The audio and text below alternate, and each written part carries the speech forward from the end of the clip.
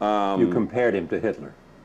Yeah, yeah, sure. Not Hitler when he was done. You know, I mean, that's no, I know. That's an unfair comparison in the 30s for anybody. when he was coming up. Yeah, and how he in his rookie years. Yeah, that was when he was, you know. And you said what?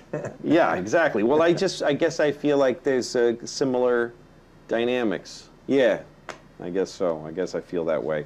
And I did then, and you know.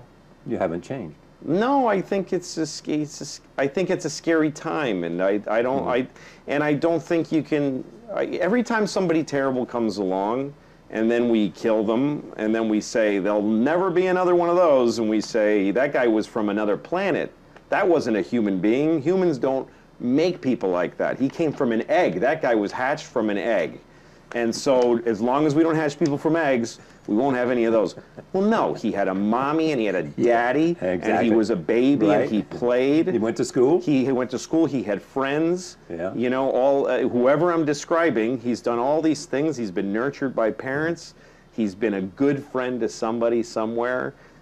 He's listened to somebody who needed to be listened to. And then this thing built, and then he ended up all these terrible things that he did and it happened through him. You know what I mean? So, yeah. I don't know. I don't know that I would, if I had it to do over again, say all that about Trump again.